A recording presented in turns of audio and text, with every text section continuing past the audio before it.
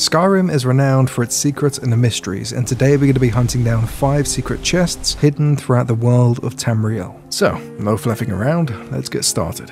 The first chest can be found in Whiterun. It's by far the most popular of all chests in this video. Face the front gate and head over to this barrel. Jump on top, then turn to face the wall on the right hand side. Jump again, and after a little bit of practice you'll land on top of the wall. Now, simply rotate, face the other side, walk along and drop down.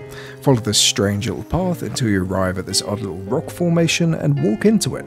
Things are going to get a little bit weird, but everything's going to be fine.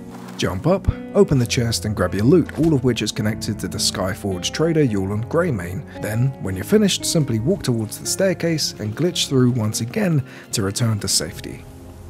The second chest can be found in Dawnstar. This one's nice and easy. Simply walk over to the pile of rocks and shrubbery near the mine, look at the floor, and voila, a chest connected to the Khajiit traders will appear before your eyes. You'll find a third chest, once again belonging to Khajiit traders, just outside of Solitude.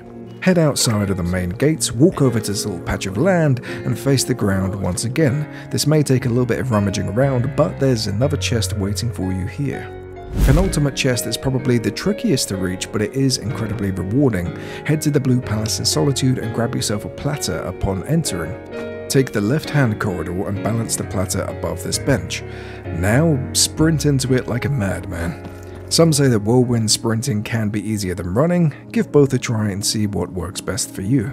Once you're in, quick save in case you missed the chest, and walk along this ledge. When you're ready, drop off and open the chest as you fall, gaining access to plenty of mage equipment, scrolls, and more. The final chest of this video can be found just outside of Markarth. As we admire the scenery and walk along this route, drop a sub on the channel if this video has helped you at all. It is my first video.